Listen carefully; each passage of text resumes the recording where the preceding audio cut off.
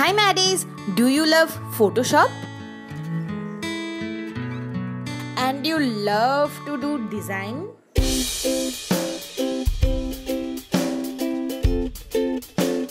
And I just love to drink some milk tea or a cup of warm milk when I'm brainstorming over a certain project. Oops! And क्या Photoshop में expert बनना चाहते हो? Hiya! What's up, Maddies? This is V, and I'm really sorry about that weird, awkward, ajeeb sa little intro. So in this video, we're gonna learn about how to be a karate kid. No. What was today's video about? Oh, it's how to improve your UI design skills. You are right, I totally should take this off. Okay, so this video is for students and beginners in UI design. So if you are already a UI designer and you want to know more in depth about this subject, there are tons of YouTube videos out there. I'll highly recommend you guys to check those videos out. Before I share 3 of my favorite tips about how to improve your UI design, let me tell you what UI design is. UI stands for user interface. So it's the design of an interface with which a user interacts. For example, this is the message app of iPhone. If I tap onto this icon, a screen will pop out, and here you can see the list of messages from my friends. So there's this edit link right over here and create message icon on the right hand side, and the search bar is laid across the top. You guys can ask me why the search icon and the search text is aligned middle with the top of it and with the heading, and why the message is showing in a list format. Who decides that? This is the job of an UI designer. And there's another thing which is called UX, and UX stands for user experience. But in this video we're not going to talk about UX. UX deals with the psychological aspect of a design, and not necessarily UI designer and UX designer both have to be the same person. But if you're joining a startup or a mid-scale company, you have to play the role of both. Another thing which pisses me off is that a particular term, but I think this is not only used in Kolkata, ये पूरे India में शायद use होता है. The term is web designer. So if you design a website, see, website is an interface. You can interact with the navigation, you are interacting with the buttons, you are interacting with the images and call to action and stuff like that. If you design website, you will be labeled as a website designer. And I'm not talking about HTML, CSS and stuff. Those are the job of web developers, and obviously they can design. They can design in Dreamweaver and other softwares. But if you love Photoshop like me, and if you love Illustrator like me, and you are designing look and feel of the interface, call yourself loudly and proudly that you are a UI designer. Ta-da!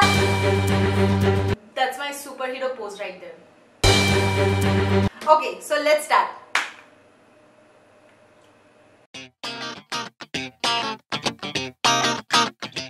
I have interviewed many students, many freshers and some experienced persons also. And what is the most common mistake they make? Using way too much of bevel emboss. And I'm not blaming them. As a student, I also use bevel emboss quite a lot. But don't wait for the institute to teach you these stuff. I have learned not to use bevel emboss in buttons, navigation, text and all those stuff from production.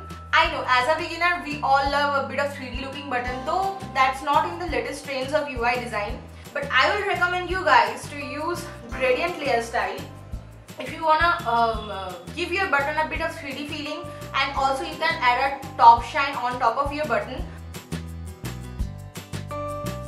Using the gradient layer style, this will look much flattering and neat. Okay, the next point.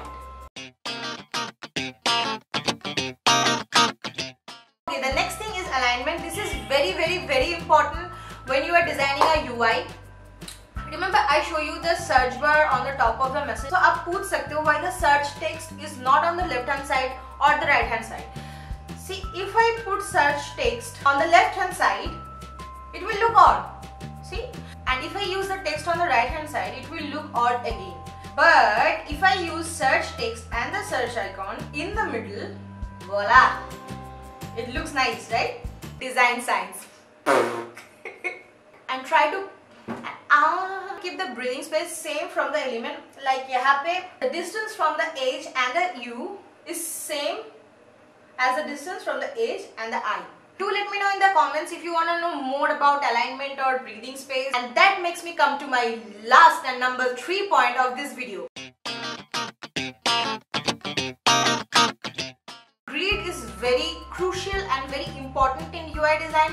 Initially when I joined a production house, I didn't use grid and all those stuff. I just used a normal document. But if you want to improve your UI design, I will highly recommend to use grid system. और अगर आप app design करते हो, you can find iOS app Grid PSD online and it's free to download. And अगर आप website design करते हो, there are tons of website grid system. I personally prefer Nathan's grid system. I started with 960 GS. Currently I'm using 1200 grid system. I'll show you how it looks. So ये ऐसे दिखेगा अगर आप open करोगे. So if you wanna see the grids, so what you have to do to see the grids is, I always prefer shortcuts. I love keyboard shortcuts. So what I will do to show the grids, I will press Ctrl and semicolon, and if you press the Ctrl semicolon again, it will hide the grids. So easy. Another way you can show the grids, or I will say guides for that matter, it's from View, Show, Guides. So bevel numbers, no. Alignment, yes. And grid system, yes, definitely yes. So if you want to know more about UI designing and the root of it and how a user's mind works, I will highly recommend this book to you guys. This is Donald A. Norman's The Psychology of Everyday Things. If you want to know more about how we interact with objects in daily life, like how we pull a door or how we open up the curtain and stuff like that. It is related to UI design and UX design. I super love this book. Thank you.